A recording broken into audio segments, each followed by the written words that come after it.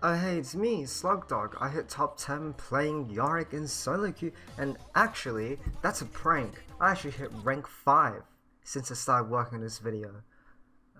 Cool, I guess. Today I'm going to teach you guys how I got to this rank and separated myself from other challenger players with my different playstyle.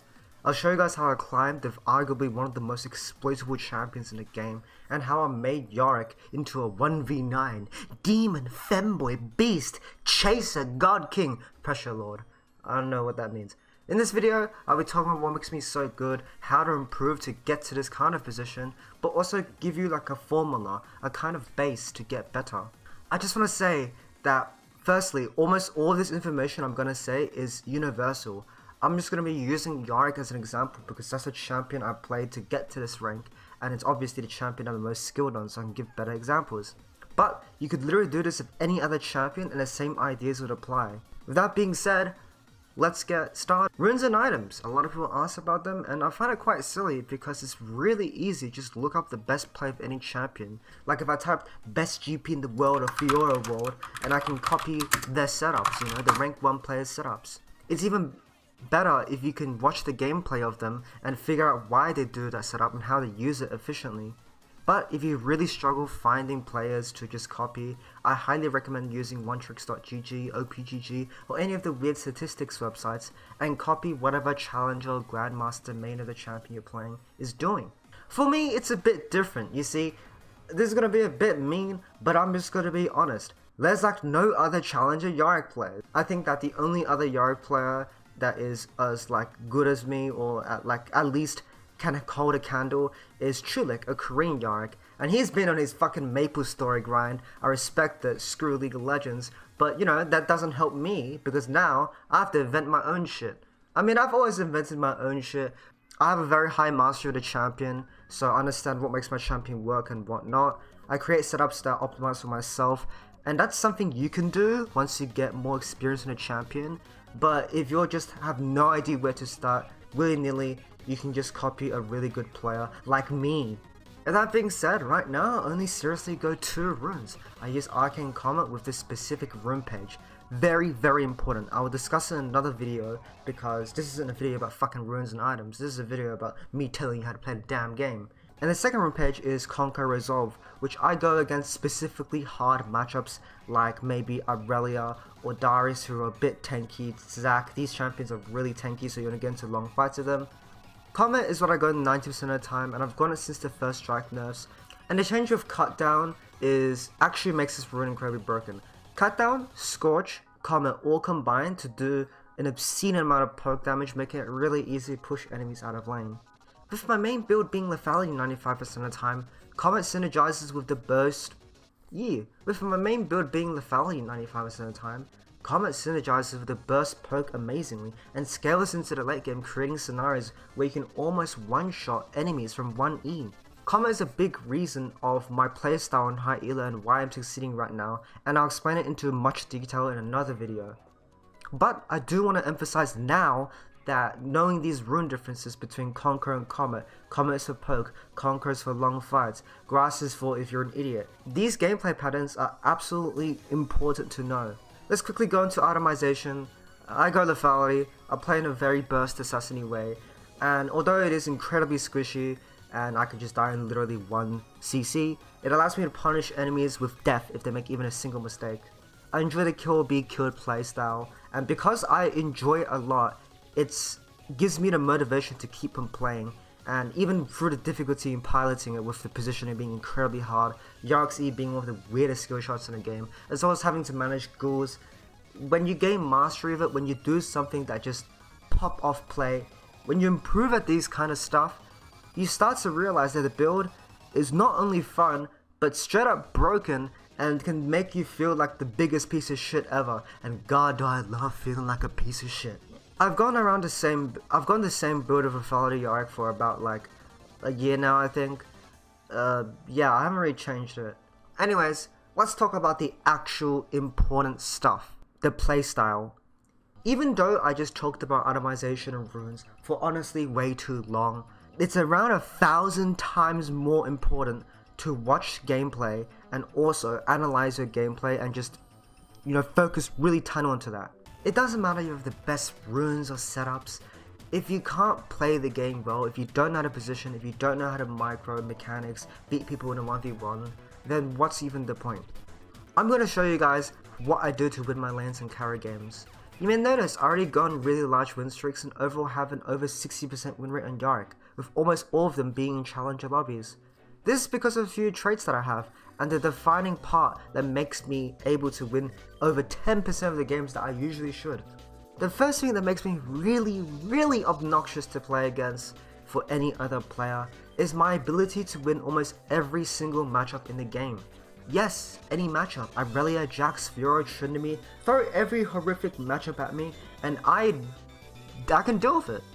These will destroy any average Yorick player, but because I'm an insane person, because I've been through the ringer, I've gone through more trauma and ass beatings any other Yorick player could ever experience. Through this pain, I've learnt every matchup. Yes guys, be a masochist, wallow yourself along the pain.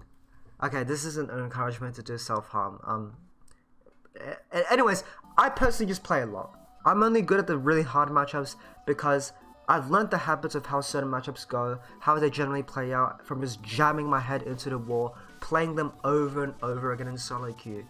You could definitely be a good player playing only a few games a week, I'm sure of that, but you would improve a lot more gaining experience of more games. Honestly, I find it really hard to explain matchups because a lot of the matchups that I play are very instinctive and very habitual. But there are some small stuff that you don't necessarily need to get experience within the game to kind of get better at. You can also study up and look at champions' abilities or kits. For example, recently I looked at Aurora's kit and what the fuck. The second thing that makes me a special little pookie wookie is my adaptability. I think ironically the biggest strength and difference between me and every other Yorick player is just the ability to give up split pushing or opt for another strategy. One of the most commonly echoed kind of mentality of Yorick is to perma-split and try to force your head through the enemy on the side lane. And although it works out sometimes, especially if nobody can deal with you, I very commonly go for flanks in the side lane or help my team in skirmishes or team fights. I straight up sometimes leave towers on the side lane just to steal the enemy's farm. There are so many options in League and just better plays to do, and although Yorick is a great split pusher, his strongest trait is the fact that he's a really good assassin and amazing at objective taking as well as catching people out. I know when to give up trying to solo kill a full tank armor stacking on, and to instead go for kills with my team. Remember, the entire map is a canvas, you can paint anything you want. The third thing that makes me really good are my mechanics. Wait, hold the door, Yorick has no mechanics! He's a skill shot and that's it, nothing else takes skill. And I just want to say that if you think in that way, please stop eating nuclear fission material. League is fundamentally a mechanics based game.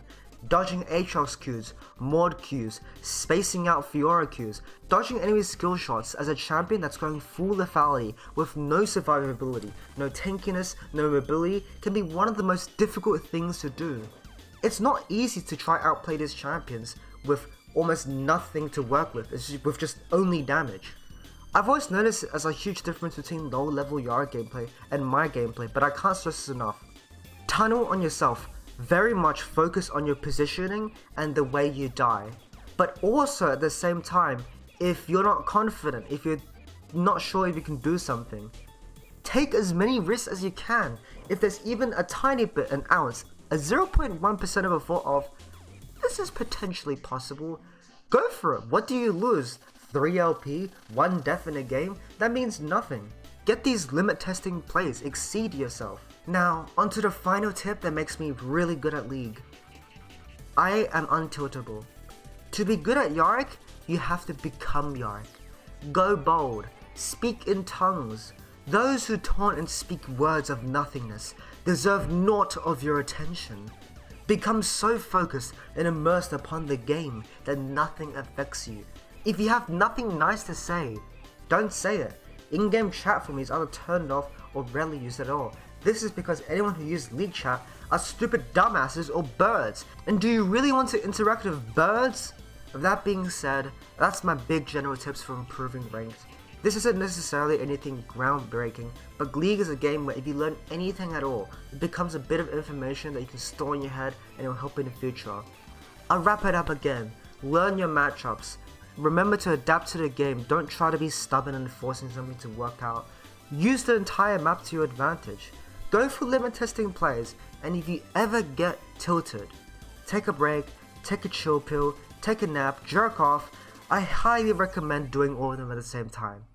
Anyways guys, if you focus on all of these at the same time, it's just gonna be overwhelming. Try to go one at a time. Okay, today, this game, I'm gonna try focus on winning lane. Okay, this game, I'm gonna try go for as many aggressive plays as possible. Once you can do that and then combine them all together, your Yorick will improve 1,000 times. With that being said, ask me any questions in the comments. Also, I do want to say, please keep like weird comments to yourselves. I've been getting a lot of like weird transphobic, homophobic, Yorick-phobic, bird comments. Like, come on, can we keep the bird comments down? No more fucking birds, please, I beg of you. I really hate birds. But yeah, ask me anything. And also, have a great day, everyone. I'll be making a video and comment, because comments are really overpowered, I think, right now. And have a good day, guys. Love you. Only some of you, though. Oh yeah, guys, I lost literally all the games I used in the gameplay footage in this video. And according to OPGG, I was the ace, the best performing player on my team, and all the games were team disparity. So my final tip is, even if you play like an absolute demon, sometimes Riot just curses you with 4 dog horses on your team, and the most you can do is still perform as best as you can. Anyways, I'm fucking cold. I'm done with this video. See you later, guys.